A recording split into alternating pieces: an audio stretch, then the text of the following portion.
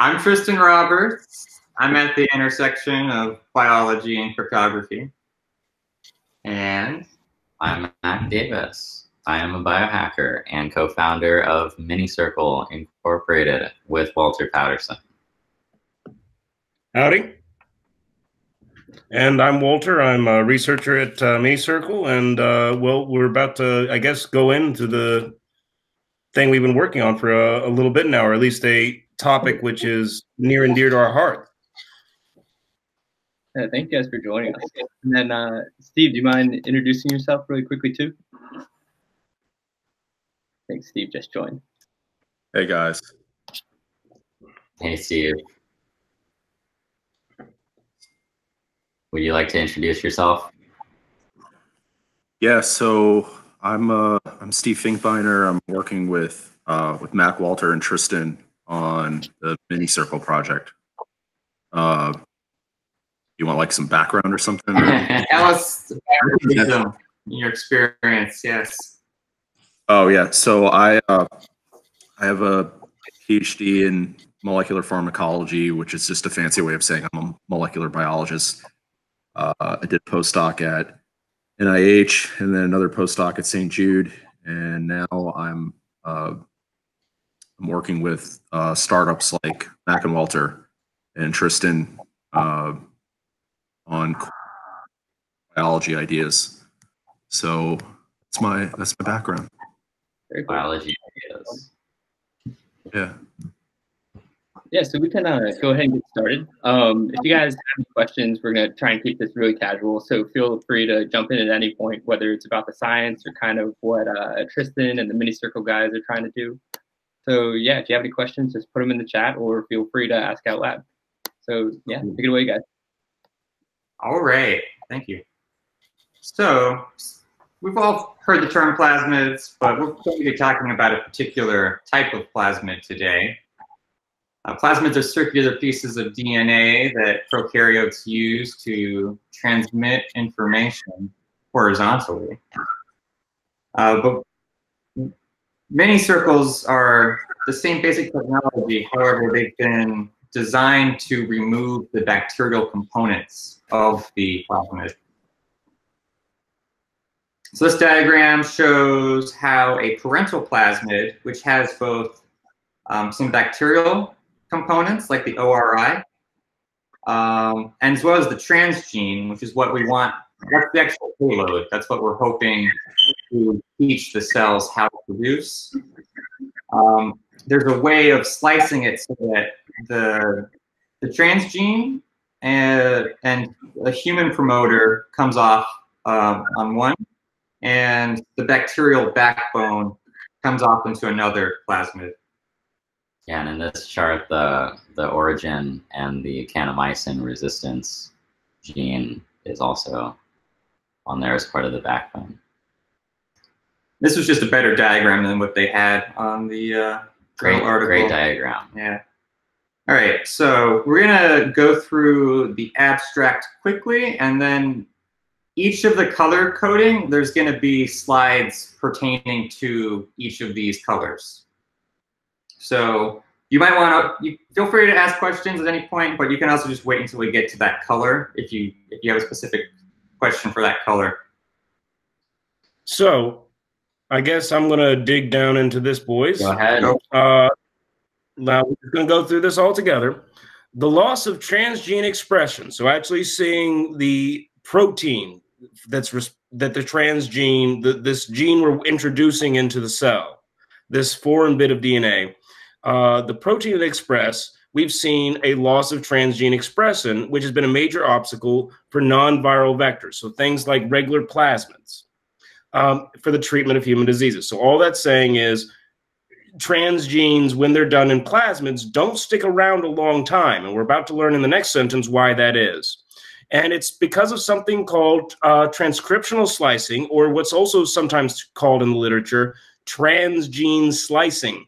You can think about this as if you had a little loop of DNA, it's actually getting sliced up, particularly around the origin of replication for the bacterial bit. So that origin of replication for the bacteria is a little bit of a target when it comes to transgene slicing. So that will target certain enzymes to actually like chop it up in the same way you would see, for example, similar wet mechanisms in like things like CRISPR. It's a foreign bit of DNA and it's being targeted for destruction. And so you can't reliably use it to have long-term transgene expression.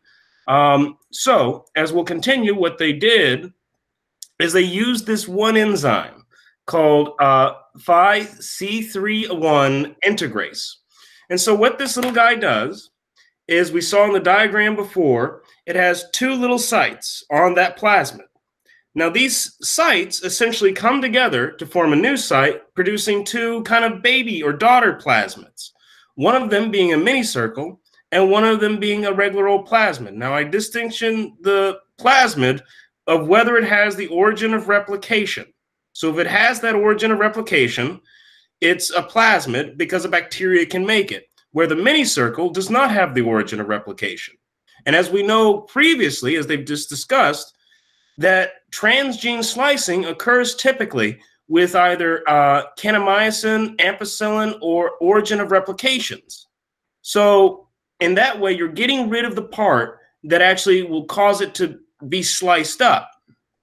And then they determine in the next sentence, with two different not antibodies, but with two different proteins, the factor VIII, human factor VIII, or 9, forgive me, and alpha trypsin. And so they compared that, and they did this in mice livers. So they took their little mices, they put it into the liver, so got them on the little backs, stuck them in it, and then they just compared the two. And so what they found was, over the course of days and weeks, that, now keep in mind, if you were to do plasmids in vitro, sometimes you'll get a couple days, sometimes you might get a week, but depending on how you set up your construct. But in all that I've ever seen, they tend to be... Just keep going, Walter. Mice? Yeah, mice. My bad. But they tend to be... they don't last forever. They don't last as long as things like viruses or other methods, such as knock-in, knock-out. So that's what essentially they're saying in this abstract. Any questions thus far? Yeah, so one question I had reading this paper is, what's the need to have non-viral vectors? Because I know like adenovirus-associated vectors are useful, like retroviral vectors. Like, what's the clinical outcome that we're looking for here? So in this case, we are looking for both for clinical application as well as non-clinical application, a localized bit of transgene expression within a tissue or within a culture. We're not looking for this to spread far outside the scope of where we put it. Now, this could be for reasons of targeting certain tissue, or this could be for reasons wanting to find out about a certain cell type or et cetera. And so you want to have a localized site. As well as just for therapeutic applications, the fact that you don't want it spreading throughout the body sometimes. You don't want, if there's a fuck up, you don't want to have it go into like a cytokine storm. You don't want overexpression of something you can't fix down the line by simply biopsy. When viral vectors are used and injected intravenously, they can float many places, and that means you don't know where they all go, and it's very hard to change after they're infused. Go for it, Steve. So the thing that got me really interested in this project was the idea here. The way I see it is, it's something that's actually done in animal work a fair amount, and it's called transient transgenesis. And basically, it's of germline editing without germline editing. And you won't have to do scary viral vectors that could integrate somewhere else that you don't want.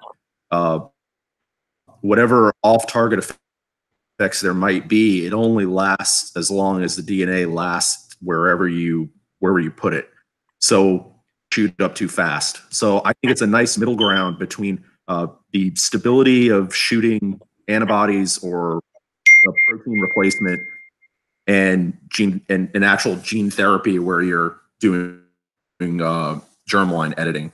So I think it's a cool middle ground that hasn't been really explored until these guys got into it. The henna tattoo of gene therapy. Does that make sense? Yeah, I don't know if my signal. Yeah, no, that was perfect. Yeah, I think that's good. I think that's good. Yeah, that's good imagery. All right, so we've already sort of covered this. It only lasts for a few days because of the immune system's ability to slice it.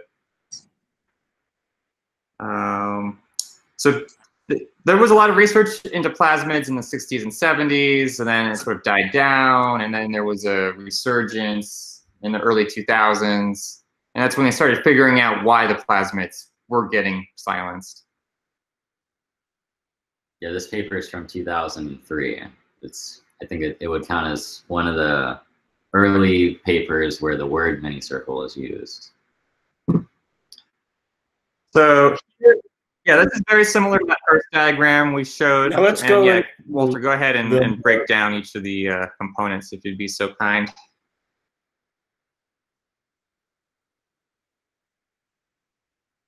So we're going to go to A, and we're going to go to the first construct.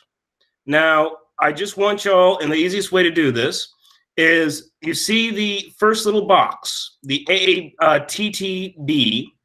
That's just the site that it's going to recombine with, and on the other side, it has the AATP.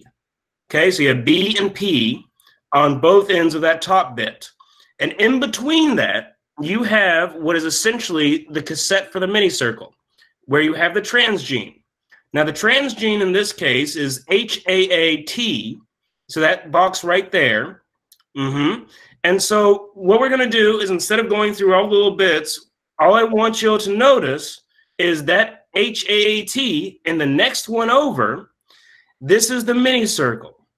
Now, you only have the transgene that is wanted to be expressed. And then at the bottom there, where that ATTB and ATTP recombine, you get a site called ATTR. And the other one is called ATTL for the corresponding one.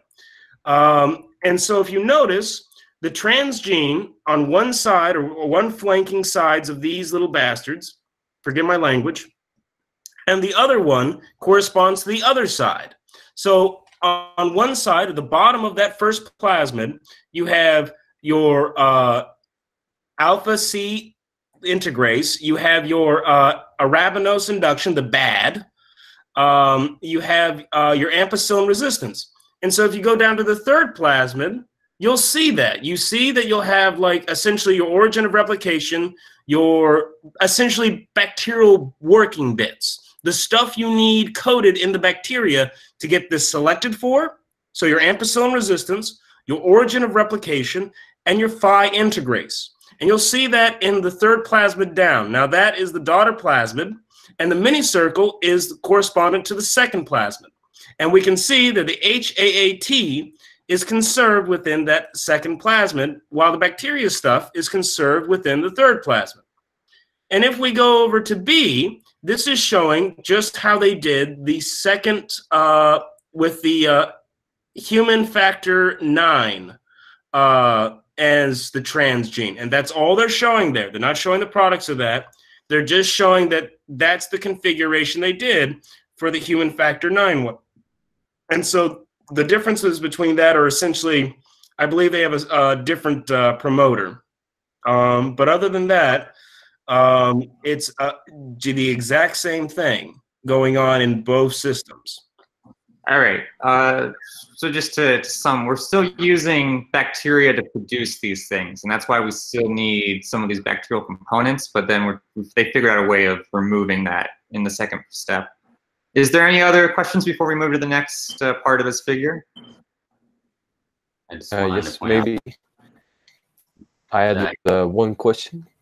Yeah. And that was, why do you actually need the integrase, and why don't you use, for instance, restrictions enzymes next to the expression cassette? Why wouldn't you use this, for instance? So this is a good question. And so the reason you would do this is for, in terms of, now you could use restriction enzymes. You technically can. But the issue is you'll have to go back with ligases, and you'll have to go back with other bits in order to fix up the DNA after it's been cut. And so if you're looking at production amounts, keep in mind, either if you're using phi integrase, or if you're using flip integrase, or the Cree-Lox system to make a minicircle. There's multiple different enzymes you can use to make these minicircles, but if you use a restriction enzyme, you have to go back with ligase. And in order for like a nice industrial production of it, like you would want for a therapeutic, it would be a rate limiting step in how much you could make, rather than just growing up E. coli and then triggering with arabinose. Does that make sense? Okay, yes, I see. Well, yes, kind of. Yeah, I was just wondering, because now you still have the leaky promoter of the phi C31, but I don't know how it compares to having to use the ligase afterwards. So you say it's... I think you're misunderstanding. The phi C integrase is removed with the bacterial bits in this paper, and that is conserved within the bacterial portion. Whereas, yeah, but if you continue. So, but if let's say the promoter is kind of leaky, then you get that the phi C3 integrase is already active, but then it can't. All the bacterial parts get lost, and then it can't be replicated anymore. So you get loss of further production of your plasmid. But you say this is less than if you, or less costly than if you would add ligase afterwards. Yes. Now, the reason that is you can keep this maintained relatively, because of the selection marker, you can get this relatively largely maintained, even up in like large, like 300-liter vats. Okay. And so at that point, it's not really a thing of you're worried about whether it's going to trigger at the wrong time. You're actually more or less worried that you're actually just going to lose the selection marker in terms of just what you're going to get, just in terms of practicality. Okay. Yeah. Now, however, that is a very good point. And so along, you will start seeing, particularly towards later bits growth phase, you might start seeing like bits of DNA. If you're doing like gel runs while the system's going through, you will see a little bit of activity with that leaky promoter. But in all honesty, BAD and RBC are not that bad of leaky promoters. They're fairly good about triggering. You will see a little bit of it during production. However, once you actually do induce with arabinose, you do see like a much larger bit. You end up about 20% of all plasmid being converted. But just because the scale and the easiness of being able to make up 100-liter vats, it's fairly like robust in terms of the amount you get. Okay, thank you. Does that make any sense? How do you, once you have your minicircle ready to be used within an organism, can you guys kind of walk through the steps where you can confirm that it was made in the way that you think it was, that the sequence is essentially what you want to inject? So there's a couple different sites. So keep in mind, and this goes to what type of enzyme you're using. Keep in mind, you can use FLP sites, you can use integrase sites, you can use LOX-Cree. So if you look at, if we go back one more real quick. How far? Nope, down. This one? There we go. So the ATTR, that is a sequence you would want to be looking for, because that would confirm recombination. That's what you're looking for. Now, in the case of like LOX, you're looking for a LOX-P site. So let's say you're recombining 66 and 71. You'll see a LOXP site. If you're doing flip, you'll find another site. And you're looking for successful sites of recombination in sequencing. You can do Sanger, you can do solid state. But the big thing is looking for those sites to make sure that this is not a plasmid, but rather a minicircle. Thank you. All right, shall we? So what's going on in these figures, Walter? So if you see, and this comes back to what that gentleman earlier was saying. If you can see at the time of induction, and keep in mind, this is a reversible reaction. So this is going back and forth all the time, okay? So, but you can still see, if we look at the ratio of production, it will increase from to about 20% of total volume or total mass of that plasmid. About 20% will be converted into a minicircle and a parent and a daughter plasmid. That's just what we're going to use. So there's a minicircle and there's a daughter plasmid from a parent plasmid, just to make things simple. And you can see what they've done is they've induced the integrase, and then they're looking over a couple minutes, and then they're saying, okay, this is when we get that nice 20% amount. And then it'll go back and forth between 20% and more 20%. And this is kind of the same across a lot of different minicircle systems. So if you look at Cree, you get the same thing. If you look at FLP, you also get the same thing, about 20%, sometimes more, sometimes less, depending on a few different factors, including bacterial health, strain, and also just operating condition, as well as induction amounts. And so if we look at the next one, we can see the ratio of the minicircle, so in figure D, versus the time of induced. And so what they determine in the paper is about 2 hours after induction, you're going to plateau, and that is the point in which you should harvest. So let's say if I'm growing up, I have a seed train, and I'm growing this up from a little shake flask all the way to a 300-liter reactor. After induction of the 300-liter reactor, I want to harvest my bacterial shit, forget my language, after about 2 hours, okay? And we can see that based on the actual bits we get. Now, does that make any sense of what they're doing here in terms of just like optimizing when they're harvesting from their bacteria? So yeah, just to recap, the reaction is going back and forth between the parent and these two children.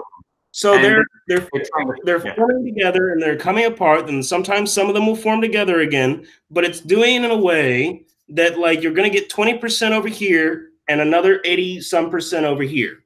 And that's just the way it does. Now that sounds like there's a lot of waste, and there is technically a lot of waste, but keep in mind, because you don't have a rate limiting step, like with restriction enzymes. So if I just harvested a bunch of plasmids and I wanted to like form them back up with subcloning, I would have to go back through and use another enzyme called ligase to make sure everyone's like good in everyone's order. Just kind of sewing back up the backbone of the DNA, where this method, you do not require that. And also, so, yeah, continue. Not familiar with electrophoresis, all these different bands signify different sizes of plasmids that are found in the sample.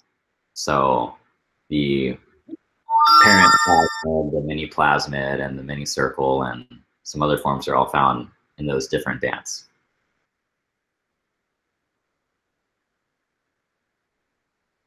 All right, let me know when to move to the next slide, Walter. I think you might be muted. Yep, Walter's muted. Okay, I think that's the general idea, just conveying with this figure. Okay, now let's get to the rats, boys. So the mice. The mice. Okay, sorry, rodents of some kind. And so I'll actually let y'all boys handle this one if you want. Sure. So we're looking at after the injection of minicircles or just regular plasmid. They're trying to compare the difference.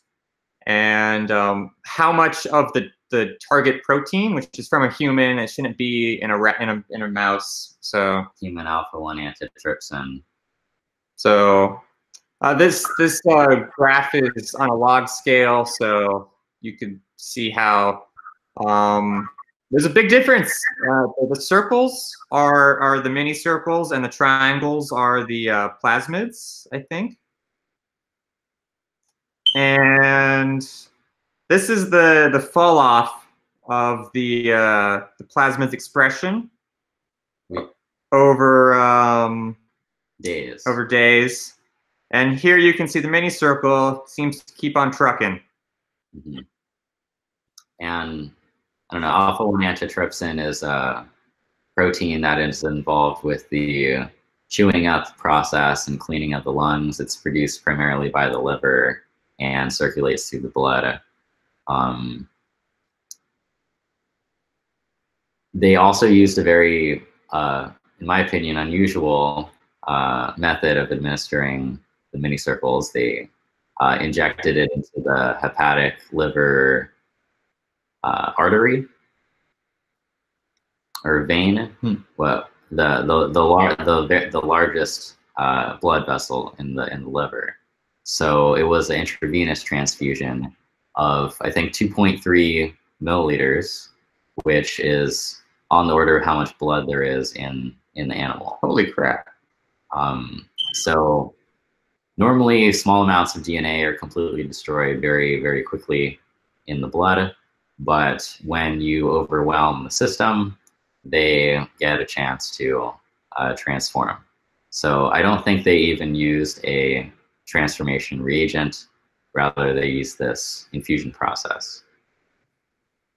All right, any questions before we move on to figure 3?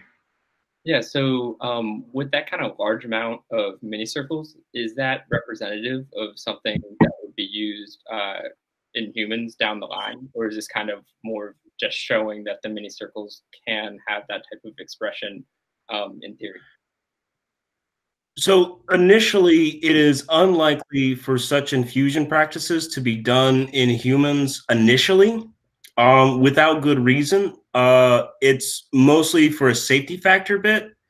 But what you're likely to see in terms of the first bits of minicircles is actually more localized site injections with transfection reagent.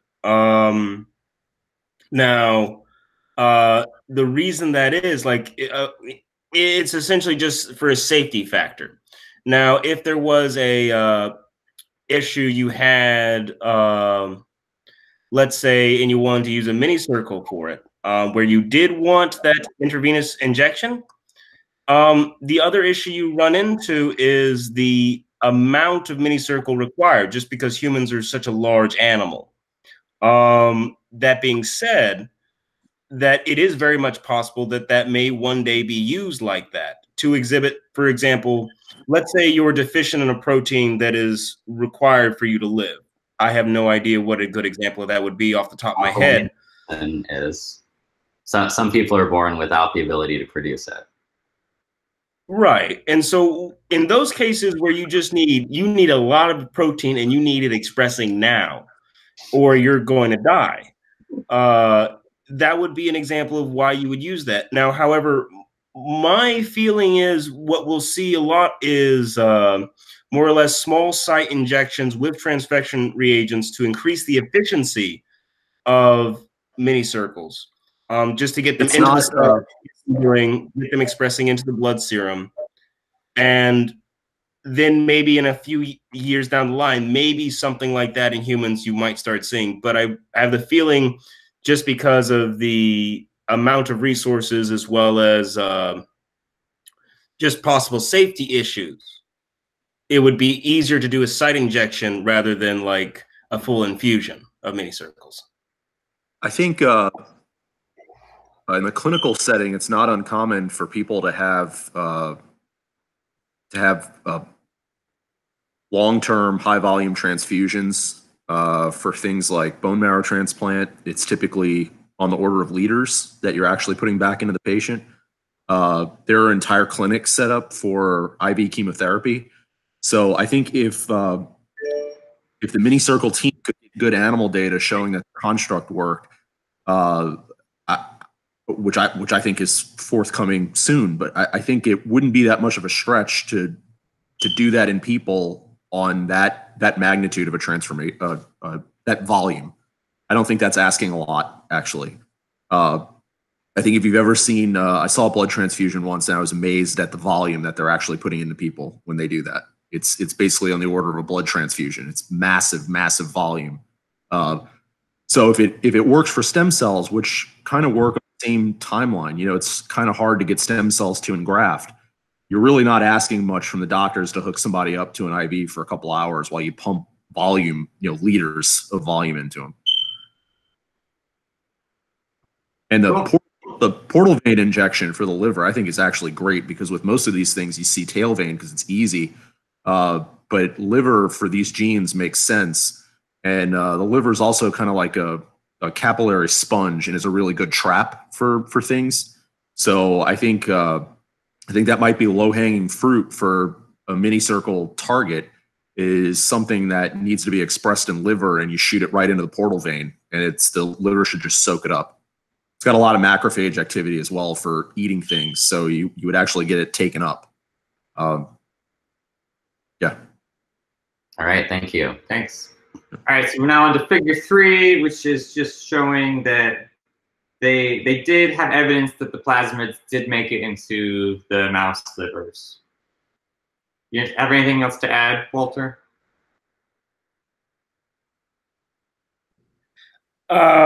Not really. This one's somewhat self-explanatory. It's just reconfirming that, like, they went back through and they found the copy number in the mice, as well as they did some just generalized, like, finding out to make sure that the DNA was still there. So on one side, you're seeing like a copy number per the actual genome of the animal. And the other side, you're actually seeing where they took that, chopped it up, and they're just comparing through. Yeah, I think the idea of this figure was to show that the increased expression in the previous figure wasn't due to Minicircle's increased ability to find its way into cells. So they're saying, like, the Minicircle found its way into cells at a similar rate to the bacterial plasmids, yet the Minicircles had much longer prolonged expression. So that has to do with like something about the Minicircle, not necessarily how it's able to get into a cell. Gotcha. All right, we'll just go over these really quickly. These are from the results section. To determine if the human AAT-expressing Minicircle was devoid of bacterial DNA silencing in vivo, we compared the expression profiles of the minicircular DNA with the uncut plasmid. Serum concentrations of human AAT obtained from mice injected with purified expression cassette were more than 3-fold higher than those of the mice that received 2-fragment DNA, and it was 20 to 43-fold higher than those that received cccDNA injection. That's after 3 weeks after the DNA infusion. And the mice receiving Minicircle DNA produced 10 to 13-fold more serum human AAT than those receiving the purified expression cassette, which was 200 to 560-fold higher than that of the cccDNA group. So I should add that I think there was another condition where they were using non-plasmid DNA. They were using cccDNA, which I think is linear, and they were comparing that as well. CC is closed circular, right? Steve? Yes. Somebody Sorry. DNA. I was muted. Yes, it's closed circular. Okay. Here's the funny meme. Yeah, here's your halftime meme. Thank you for making it this far. All right. Some more results. Previously, they demonstrated that circular plasmids remained as intact circles in the mouse liver. To establish if Minicircle DNA behaved like other circular plasmids in the mouse liver, we analyzed the molecular structure of the vector DNA by Southern blot. This is that last figure we looked at.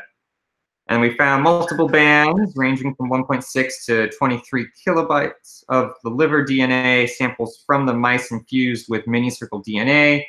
these bands were converted, and when they were cut, it was just the multiple bands represented a single supercoiled DNA molecule or multiple copy aggregates of the minicircle.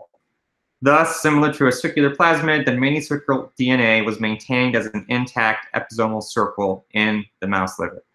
So I guess the summary of what we're saying is that this is like, it's plugging right into, well, it's acting as its own independent gene source. It's still maintaining its circular shape, but it's operating using that within the cell.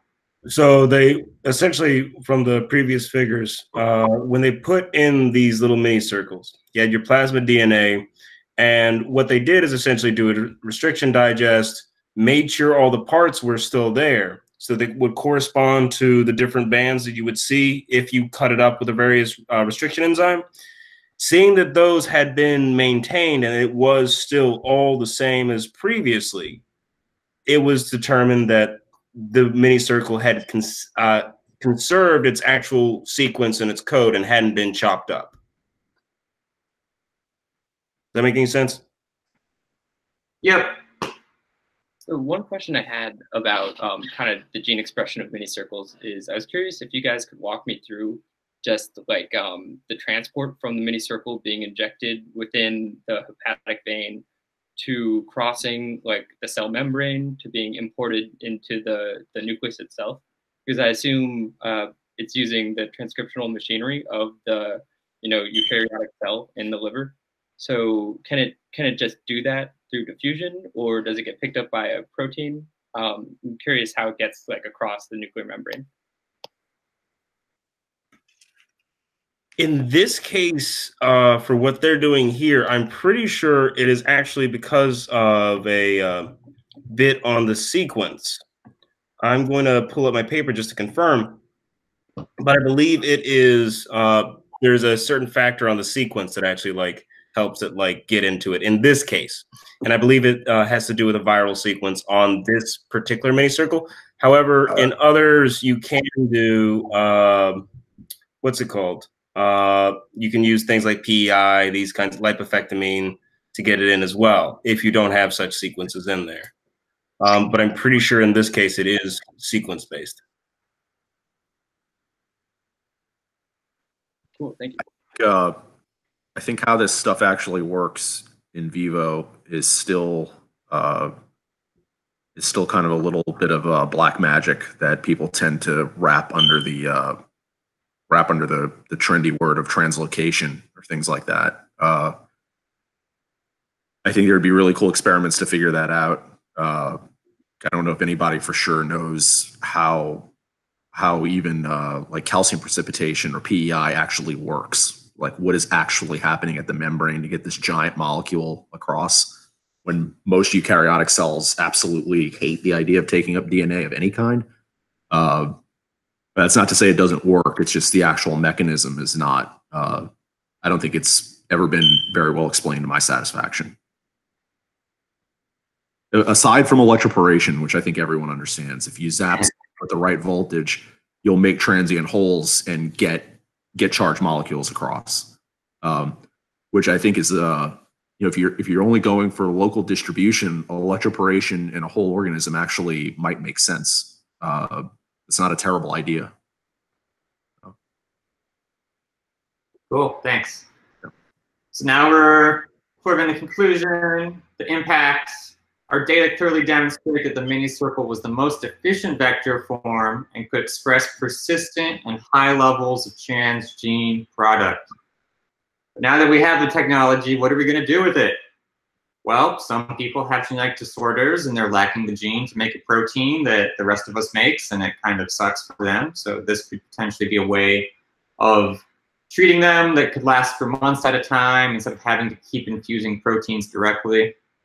Maybe even years. Maybe even years. Antibodies is what I'm the most focused on right now, trying to use the gene sequences to make broadly neutralizing antibodies that are effective against a large amount of the HIV virus types. We're also pursuing follistatin for augmenting muscle growth. Right now, people are prone to inject the protein, and then it lasts for a month or two. So this could potentially, again, increase the duration of the treatment. And then perhaps we'll start seeing people inject things that aren't made in humans naturally. And that's, is it loading? Oh, okay. Oh, there we go. So I think we're going to start seeing people injecting non-human proteins or DNA to make non-human proteins. And at that point, it becomes a question of, well, what is a human anymore? And are those people still human? And there's a whole bunch of fun ethical questions we as a society are gonna dive into. When I ask people, random people, if you could genetically modify yourself to be anything, top 2 answers I get, cat girl and mermaid. Just throwing it out there. Next slide, please. So this is just the different antibodies. Some of them we're looking at putting into minicircles, a combination. So each one doesn't give 100% coverage. But if you combine 2 or 3 of them, then you pretty much have 100% coverage. It's very unlikely the virus would be able to evolve against 2 or 3 of the antibodies. But they don't last that long, so that's part of the problem. We want a delivery system that will keep producing it. Yeah, antibody infusions generally last about a month, as this shows. Less than that, really. So the top-selling drug in the world, Humira, people have to come in and get infused into their blood in pretty large quantities every month or 2. And if they have a relapse in making it to the clinic, as may be common with the coronavirus crisis, then they're in danger of therapy no longer working for them and having a bad reaction the next time around. So in the case of delivering actual antibody protein infusions, a person is held to the company that is giving the infusions. They're dependent, versus with a gene therapy process, there's a lot more independence because you don't have to show up every month or 2 for a $4,000 infusion. Rather than relying upon factories filled with prokaryotes to produce the proteins, why not just have your body produce the proteins? That's really what it comes down to. And I think that really does get to the point of just the benefit logistically, both for the ideas of eventual therapeutic use.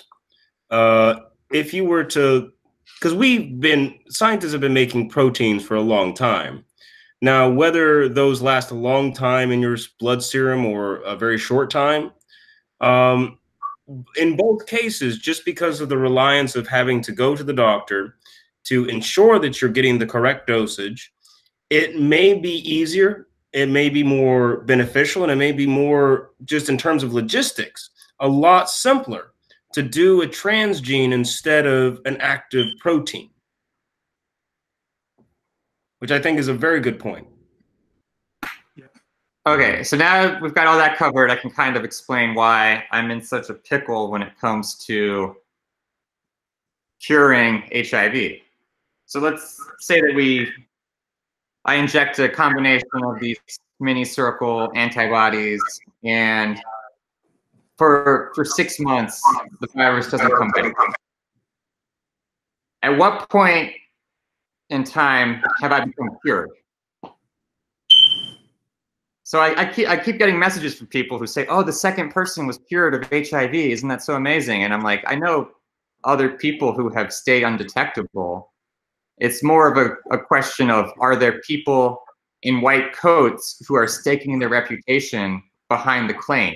It's only then that it becomes true in like the minds of the public.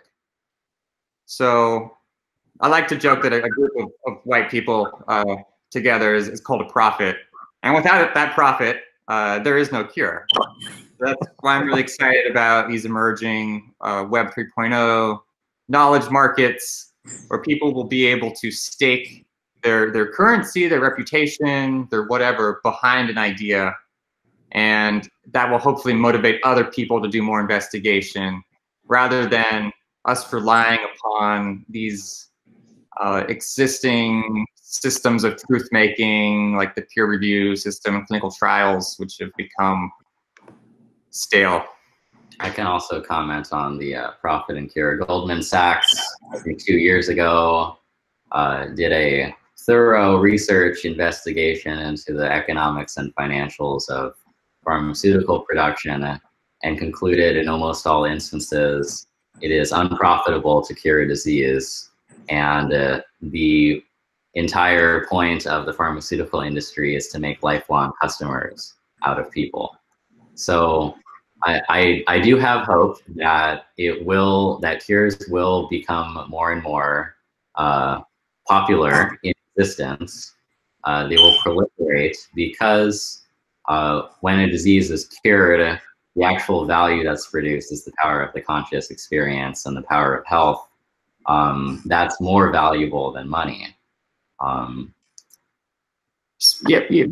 how did they suffer? Because that is one counterexample. They hepatitis was cured, but yeah, what happened that you think that what feedback they had? Oh, the stock price.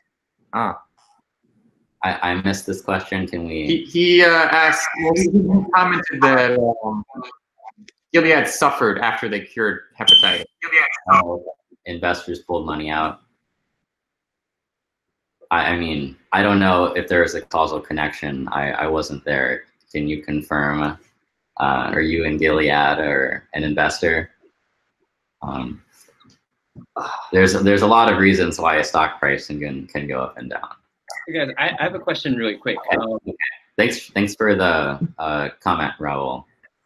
Good real world example potentially. I think what you guys are doing is really admirable. It brings a lot of attention to something that could have this sort of huge societal impact in the future.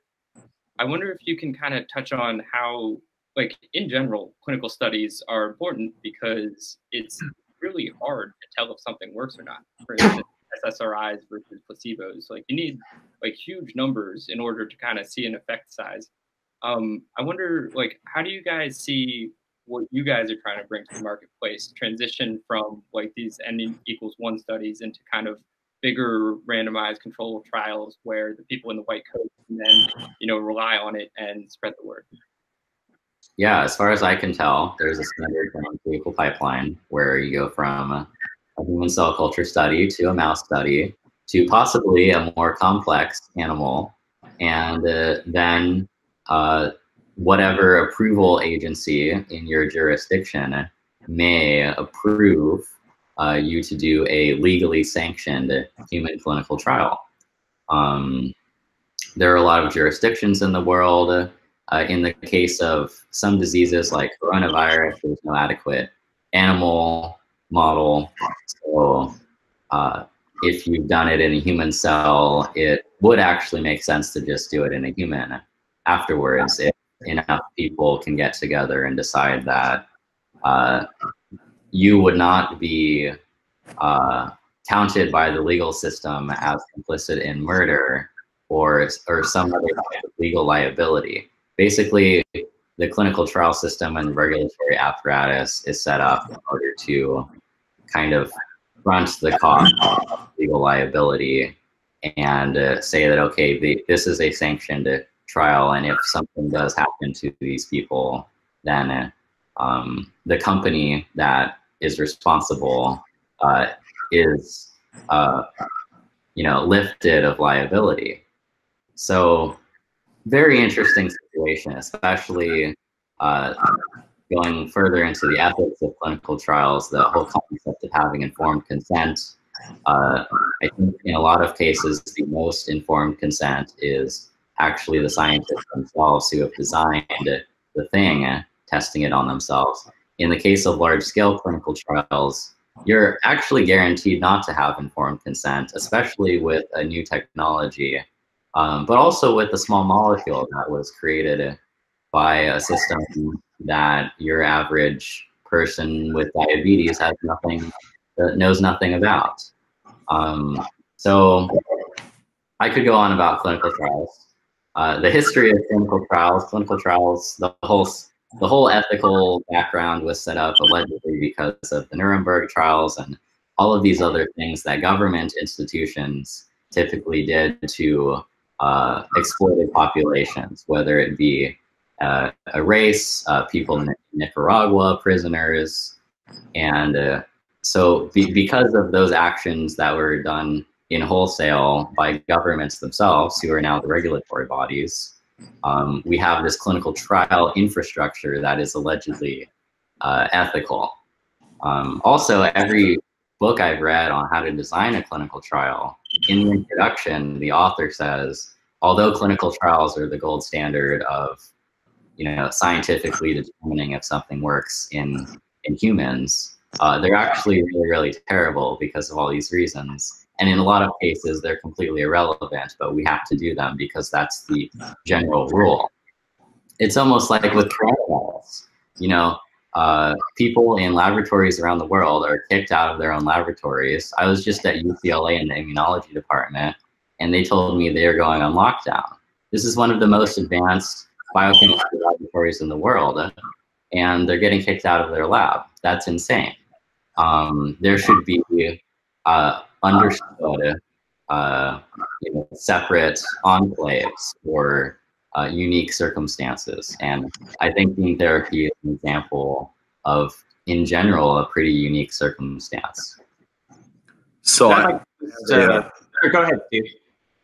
I have a more hopeful view about clinical trials. I think as the cost of sequencing comes down and physicians are actually given the tools to interpret the data for themselves, the idea of a monolithic corporate or government-funded clinical trial is going to go away. A lot of this stuff is really, this is going to sound horrible, but it's really the doctors absolving themselves of responsibility for the patient and asking corporations or government to take that responsibility from them. But they've done it because for the last 30 years, healthcare has become so overwhelmingly complicated that one single person can't learn all of it anymore. And so you see that in specialization. Doctors go to medical school and they immediately want to specialize. We have a shortage of general practitioners in the United States, especially.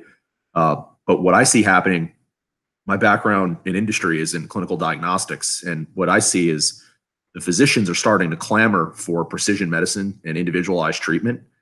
And if you give them the tools, the doctors have no problem telling the government to get lost. They want to. They want to be doctors. They want to actually help people. But you need radical transformation in technology, like what Minicircle is trying to do, to give them the tools to actually do what they need to do. A doctor is not going to operate a CRISPR experiment. But if you give them a tube of plasmid, they can inject it into a patient and monitor it. Doctors are smart, but you have to give them the tools to actually do the job, and you have to train them what an N of 1 trial actually is and how to do it. So I think it's going to be easier to change the minds of the doctors with evidence than it is to change the minds of the government with evidence. The doctors actually want things to change. And I think they're an important audience in this that I don't see being talked about. Yeah. Yeah. But they're actually our allies in all this. I think we're really seeing that with the epidemic right now. The doctors are the ones running the show in the hospital, and they all magically just woke up and realized that the bloated salaries of the executives were completely worthless. So now is one of the good things that's going to come out of this epidemic is people are going to realize, again, how important the person-to-person interaction is in healthcare, and how an intelligent doctor that understands the science can actually reach out to one person and change things. It's up to us as the scientists to give them the tools to actually do that. And I think that's... Yeah. Our goal as a company now in terms of moving towards a clinical trial is to develop a relationship personally with the doctor or a few doctors who, after seeing animal trials are willing to use it as compassionate use, or with a small number of patients to begin with. Well, another example, and it kind of, as we go through this conversation, it's kind of interesting how aligned they are. I didn't realize how aligned they were until I started talking to you guys during this conversation. But there are doctors who have their own practice that bought the machinery to purify mesenchymal stem cells from fat, and they're injecting those stem cells into people's knees to try to cure them of whatever's going on with the cartilage in their knees. Okay. Yeah. And so the doctors realized, hey, I'm a doctor and I can take a person's body part and put it back into them, and nobody can tell me I can't do that. And I think there's a way to give them those kinds of tools. They need to be taught what that is. And so, I think Minicircle is actually perfect for that, because the doctor's not responsible for editing the germline of that person, right? And they're also not responsible for injecting what might be an acutely toxic protein or antibody. If they had the tool and they could do it, they would be able to. It would just be another arrow in their quiver to use. Yeah, and actually, it would be a lot easier to do that mesenchymal extraction and purification and reinjection. But yeah. Something's got to give. The pharmaceutical crisis is happening. It's becoming more and more expensive to develop new treatments, and it's reaching the point where nothing really novel is being done. They're just tweaking existing molecules, making a new patent, and selling it as something innovative. So I'm optimistic that molecule crowdfunding, crypto tokens, something will allow us to build a shared mission between the pharmaceutical companies and the academics and the doctors and the patients. Everybody has a stake in it rather than just one group that's trying to extract maximal profit. So I'm optimistic too, but it's probably gonna have to get worse before it gets better. Oh, it's getting worse. Oh, it's definitely getting worse. One more question I had for you guys, and specifically for you, Steve, is talking about these sort of N=1 studies. I think there actually can be really powerful evidence that will build up once you have a bunch of them, given a one individual therapy. Do you all have any thoughts on how you can essentially share the data that results from these N=1 studies in a open way, so that way anyone can kind of see the aggregated data and the effectiveness that's coming out of any one treatment? I mean, I'm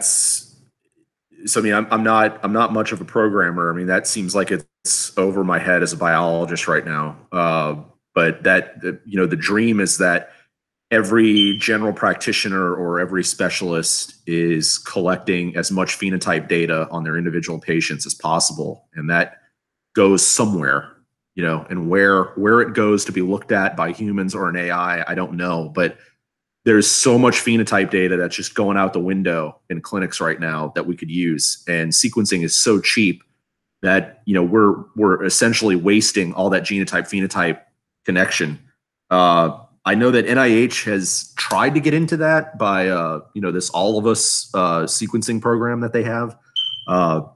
Anybody who works in clinical diagnostics uses 1,000 Genomes Project every day, which is kind of a small version of that, where you have a web browser that lets you see all this variation, so you can figure out how to design your assay to try to capture that. So it's creeping in around the edges.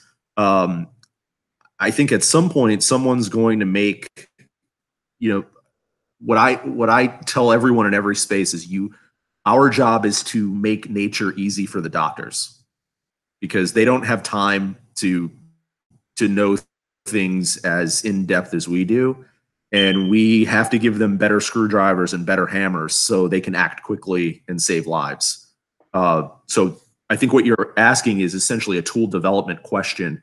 Is there a way we can give them an app or a laptop-based way to where when they're taking a history, it is somehow, with respect for privacy, somehow can we marry the phenotype data in a clinical history with genotype data from sequencing, and if you had enough of those, everything would be a clinical trial. And that's what healthcare should be. All of it should be a clinical trial. all of that data should be available for everyone to look at. Is that actually going to happen? I don't know. Probably not, because somebody's going to try to figure out a profit off of it. You know, Sweden is a good example of a country that's been doing something like that for a while. They've been gathering lots of different types of genetic and blood data from every person and putting them all in a single database for the benefit of the Swedish people. There's a lot of really interesting research that was produced, although it may only have most of its value for Sweden. That's okay, because they did the work. Right.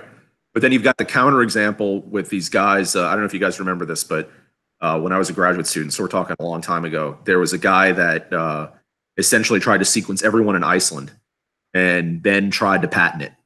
You know, he tried to keep all the data for himself. And, you know, Icelanders aren't going to tolerate that kind of crap, but it was attempted. Or you look at 23andMe, which just sold data agreement to, you know, GlaxoSmithKline for billions of dollars. So, you know, everyone that I've ever talked to about setting up a genotyping lab or a sequencing lab, it has always been a stealth data play where you are essentially trapping the data.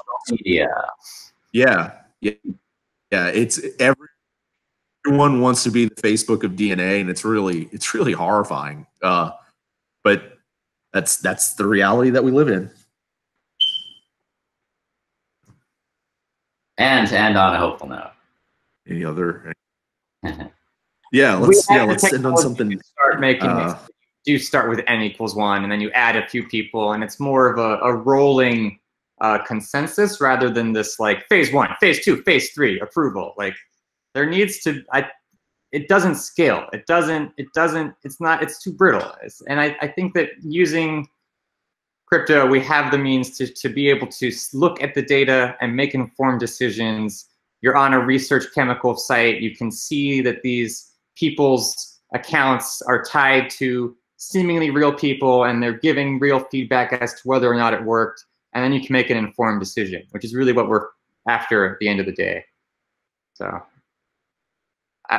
I'm optimistic. All right, you want to take it away, Patrick? There's no more questions, so before we close off. Thank you guys for sharing. That was fascinating. Yeah, does anyone else have any questions? If anything pops up, you know, feel free to post it on the Research Hub discussion, and we'll try and get to them. Well, thank you everybody for attending. Thanks for coming. Thanks for inviting me, guys. Thanks, it was guys. fun. It was great. Girls. Thank you. Super cool. Thank you, Steve. Peace.